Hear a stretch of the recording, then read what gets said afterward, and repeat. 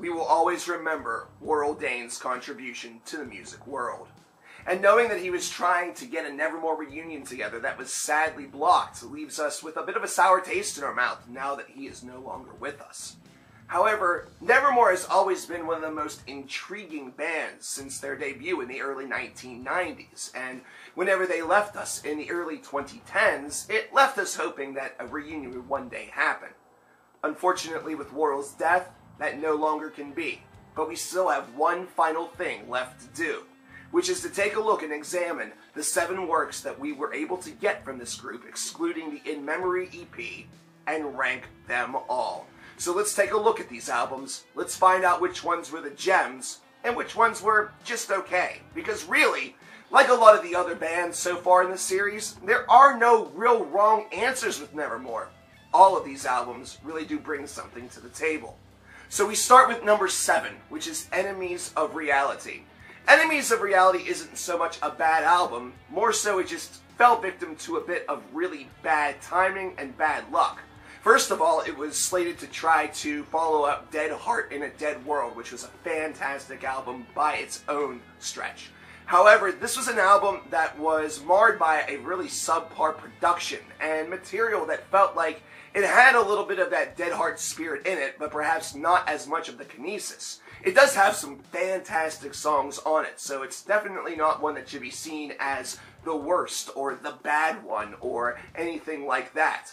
But this is an album that needed its own remaster a couple of years afterward, and by that point there was already a much more fulfilling album on the way in This Godless Endeavor that helped us put Enemies of Reality out of our minds. So while this album is still seen as pretty good by the stretch of the imaginations of a lot of fans, for me, it's the one that's at the bottom.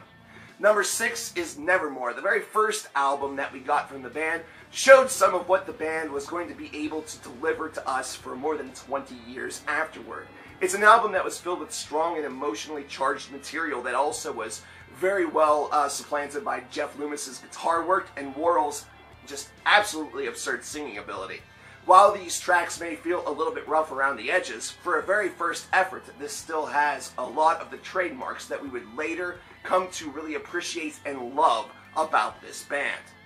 Number 5 is The Obsidian Conspiracy. The last full length that we got from Nevermore was one that felt like it was suffering from some of the same downfalls of Enemies of Reality. It was following up a master work with This Godless Endeavor, and it just didn't feel like it synced up quite as nicely.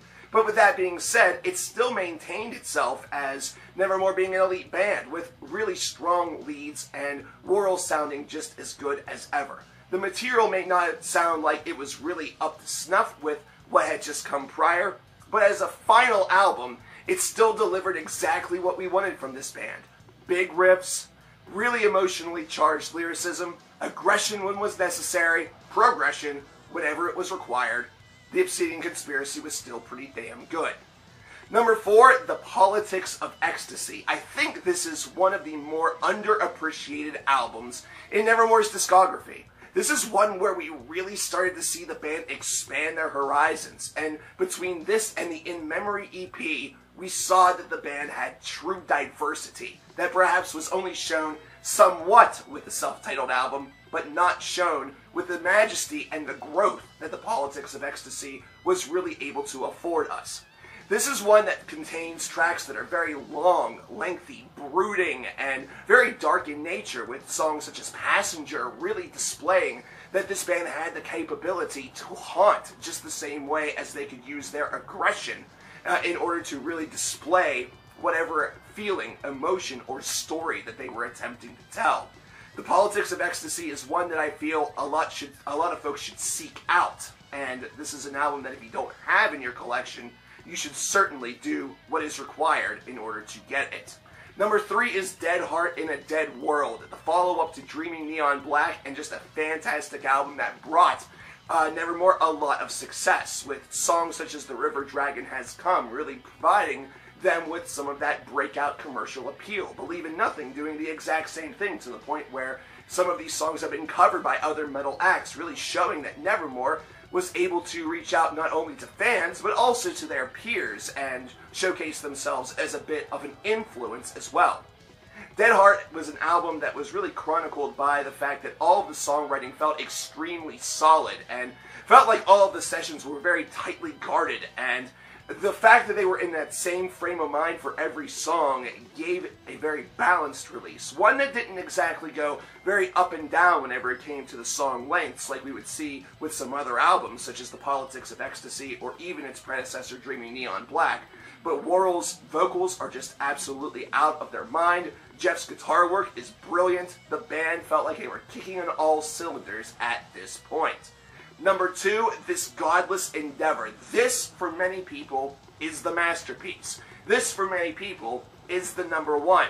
This, for many people, is the album that gave Nevermore their true crowning achievement, especially whenever you consider the title track that ends this album with such a large purpose, one that spans 8 to nearly 9 minutes and just absolutely destroys all the way through. But this is an album that is able to utilize a lot of the lessons that were learned from albums such as Dreaming Neon Black and Dead Heart in a Dead World, and even some of the follies of Enemies of Reality, in order to build just the perfect beast. One that was able to juxtapose up and down and really create a roller coaster of heavy metal that showcased the aggressive side of this band when it was ultimately required, but also showing that this band was able to utilize Warrel's immense range to their full advantage. This is a terrific album. This is one that, if you don't own this in your collection, it would probably be a very fitting starting point. However, number 1 is Dreaming Neon Black. Now, I admit one thing right out of the gate. This is the very first Nevermore album that I ever owned. Does that sway me a little bit? Maybe it should, but that's not the reason why it's number 1. The reason why this album is number 1 is that, unlike a lot of these other albums, Dreaming Neon Black is an album that not only do you listen to and hear, but you also ultimately feel. The story behind this album is extremely sad. It's all about losing somebody that you love to a religious cult, to fanatics, and watching somebody that you loved so dearly transform into something that is completely unrecognizable, to the point where it makes you so crestfallen that you yourself become changed to the point to potential death. And this album is able to showcase, utilize, and make you feel every iota of that. And based around that, Dreaming Neon Black is always going to be the go-to album for me for Nevermore, considering Warrel is at his absolute best whenever it comes to his vocal delivery. Each and every emotional iota is emitted from his voice. You can hear the torture, you can hear the pain, you can hear him at times sounding like he's fighting back tears in his eyes as he's delivering some of the lines, especially whenever it comes to the title track. Nevermore always seemed to have a really good knack for producing really solid title tracks. But this album's feeling transmits itself onto you, and it resonates onto you, where you yourself start to feel an emotional attachment for this character who is losing everything and ultimately loses themselves. Dreaming Neon Black is an album, tells a story that may not necessarily be supported with the Paramount material, which actually was on This Godless Endeavor. However, considering the way in which it makes you very emotionally invested, draws you in, keeps you there, and tugs on you, makes this the go-to Nevermore album, at least for me. I want to know your lists for the best Nevermore albums from 1 to 7. You can include the in-memory EP if you desire. I chose not to, considering I wanted to just go with the full lengths. And of course, if you don't have any of these albums, you can go and visit the link in the description box for the Cover Killer Nation Amazon page, and you can order them for yourselves. And I highly recommend that you do that. Please let me know what your lists are. I apologize if I sound terrible. I've been sick for the past 2 weeks, but these need to be done. So I will see you guys next time. I'm Cover Killer Nation. Have a good day.